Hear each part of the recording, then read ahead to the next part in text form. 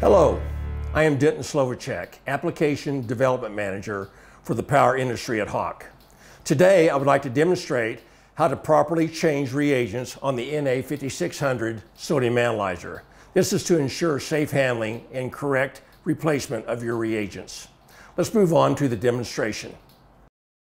There are 4 reagents we use for the proper operation of the NA5600 Sodium Analyzer.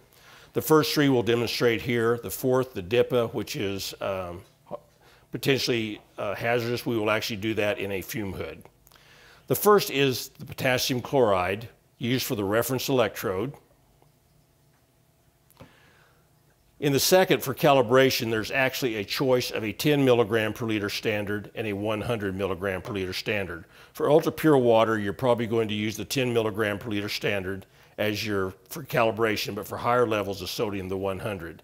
Regardless, in either case, you would pour the standard into this special bottle for sodium chloride calibration.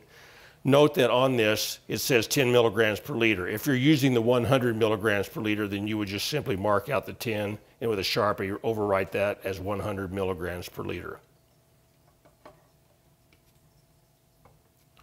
For reactivation of the sodium electrode, we use a concentrated solution of sodium nitrate.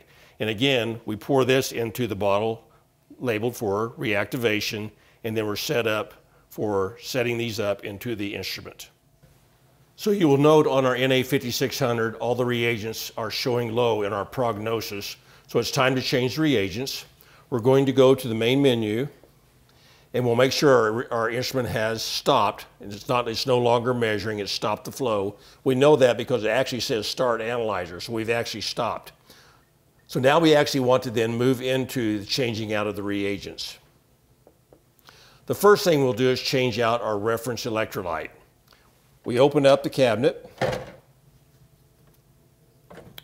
This is the reservoir for our reference electrolyte.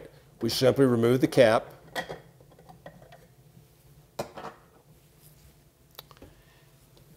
The reference electrolyte bottle that I showed earlier, we would unscrew the cap and we would pour into this reservoir until it's full.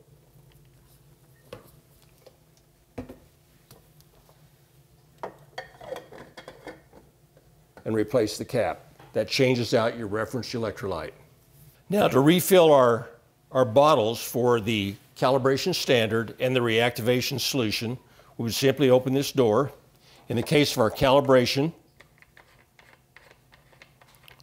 we would undo the lid, carefully set this down, and then choosing our calibration standard, in this case the 10 milligram per liter, we would fill up the bottle.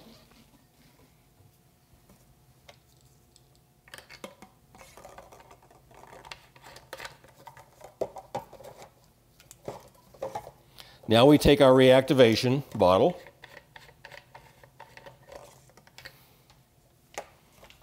and then we would fill this up with a sodium nitrate reactivation.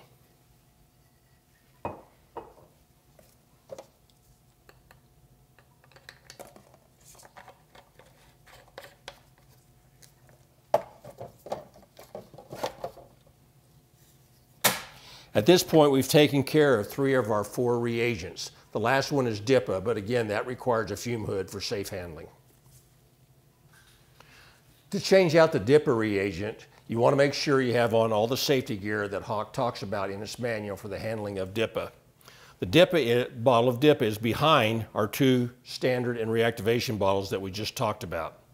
We open up our cabinet. Our DIPA bottle is behind. And this is the tube that transfers the DIPA as a conditioning reagent to the electrode. Press down this tube. Carefully remove the DIPA bottle and carry it over to the hood where your replacement bottle is at. Making sure your hood is on, that we're making sure we're not getting any vapors. The next thing we want to do is remove the lid from the new bottle. Quickly remove the wick from the replacement bottle. Place it on the new bottle. take your initial lid onto the Ode bottle. And now this is ready to transfer back to your analyzer.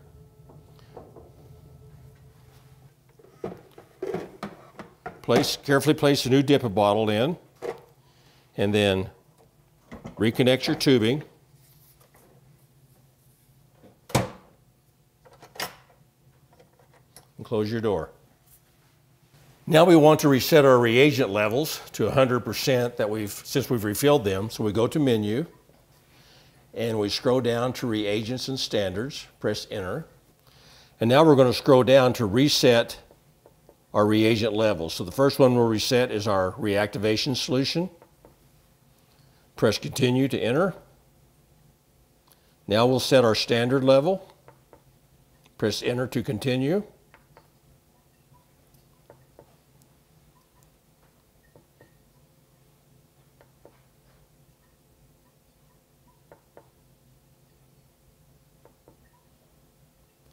And then reset our KCl. If we go back to the main screen, you'll see now all the reagents are showing 100% full. The next thing we want to do is actually prime the reagents to make sure all the tubing and everything is full. Again, we go back to Menu, Reagents and Standards, and we move down to Prime Reagents. And all it's going to do is prime the reactivation solution, the cal solution. The reference electrolyte is by gravity. The DIPA is by the vapor pressure. So we press Enter for these, and it will actually start the priming operation.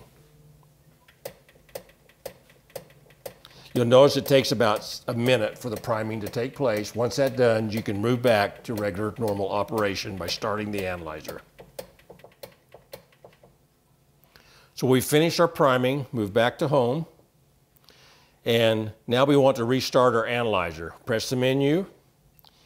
Now we want to start, so press Enter, and now we started our analyzer for regular running. It's going to ask if you want to run the analyzer setup. We don't need to do that, so we would simply press No, and now we're ready to run.